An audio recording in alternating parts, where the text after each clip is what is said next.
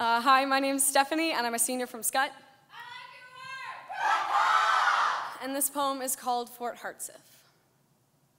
We're here at my father's request. Something about this place interests him, the history or the old buildings, or maybe just the fact that it relates to the military. It's not much.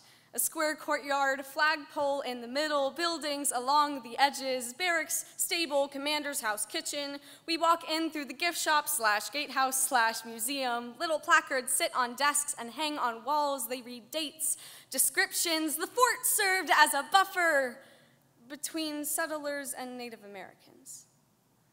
The walls are lined with shelves full of books by Nebraskan authors, people this forgotten flyover state are proud of.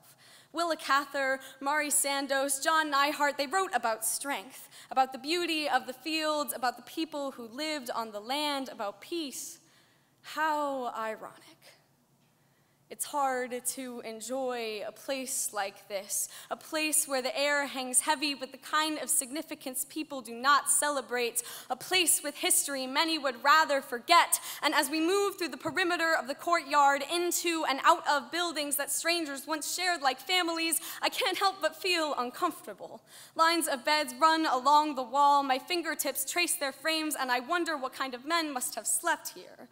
Were they good men? Men who would go home after their service to wives and daughters and sons who would grow to fit their father's shoes but not quite fill them, sons who would not want to fill them. Were they men who knew the acts they committed would one day be looked upon warily, avoided in conversation, applauded by old men but scoffed at by children, because how could killing be understood? Were they men who understood, men who truly were filled with hate, men who truly saw orders to kill as just orders, or were they men who had no clue, men who lost themselves in the work of it all to ignore the voices in the back of their heads, the voices they heard screaming on the other end of the field? Did they think of home, of their own children? Did they lock eyes with the boy across the battlefield every shot they fired? Did they pray to God, dear God, let it end? Do they think nothing at all? Do we think of nothing at all when we stare at this courtyard, when we glorify these places of massacre?